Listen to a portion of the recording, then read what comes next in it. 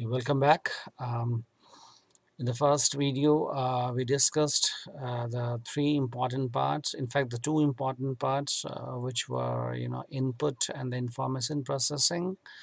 Input were, the marketing and the non-marketing stimuli, and when the consumer, the individual is being exposed to the both marketing and non-marketing stimuli, then it creates the attention, and when it creates attention, consumer go for that particular advertisement again and again in order to understand the brand, in order to match up the brand with the need of the particular customers. And when customer accepts that, then the main challenges for marketer is how to retain that particular brand in the mind of the customer.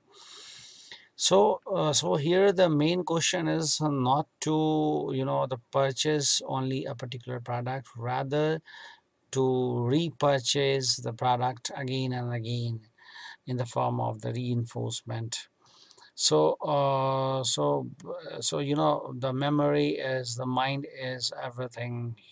Everything is a root cause of the memory, the mind. The way we react, the way we do everything, the way we make choices, we make purchase decision, we make the evaluation of alternatives. Even whatever we do, the root cause is the root. The epicenter is our memory. So in this video, I'm going to tell you the role of memory, and the role of the memory and decision making process, and the variables which the effect each and every stages of the decision making process. So basically, your decision making process starts with the need generation, also known as the problem recognitions, right?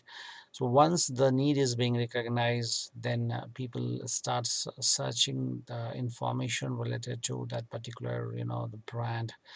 And once they got some clue about, the information from the various cues, then the consumers go for the the alternative evaluations, because in this competitive world, a marketer, the marketing is full of competitors, marketer is full of competitors, and each and everyone is trying to give you the best.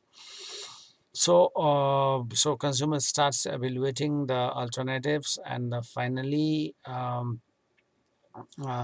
they make the choice of the best amongst the best, right? And once they start giving preference to particular one or two brand, and the other way around, when the consumer has developed the perceptual bias towards a particular brand, then the consumer go for the purchase. And after purchasing the product, the time comes when marketer is interested to know the outcomes, and the outcome comes in the form of the satisfaction or dissatisfaction. If the product is you know